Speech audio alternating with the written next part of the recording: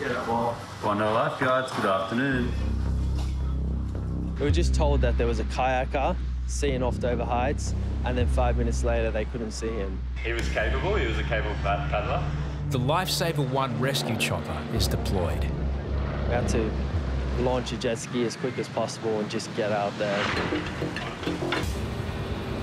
New recruit Boo is an experienced jet ski operator, but this is his first emergency jet ski launch at Bondi. Trying to get the bat? I'll get this. This is gonna be hard. He reversed it like normal, but he was going a bit to the side. I go straight. This summer, Bondi has had a notoriously bad shore break. Jet ski launches must be completed quickly. That one bit of hesitation. Yeah, go forward, go forward. And that's exactly what happened. Oh, shit. Oh, no. Oh, wait. Another wrong move, and a half-ton of jet ski Yeah, push. could easily break bones. Turn it this way. But lifeguards must respond to the emergency offshore. All good? Rolling the jet ski onto dry sand would be catastrophic for man and machine. Oh, no. Are you all right? On his lunch break, Jesse notices the commotion. Wait, go get the other buggy.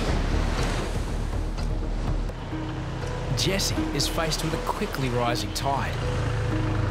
I need to get this buggy out before it either gets sucked out to sea or it doesn't work again.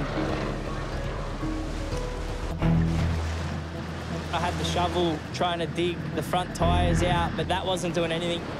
Normally, lifeguards help the public, Everyone, help!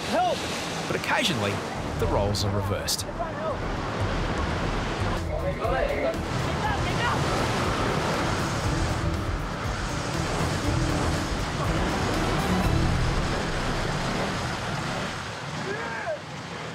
Fred Flintstone uses his foot too, so that seems to work for him and it seemed to work for me.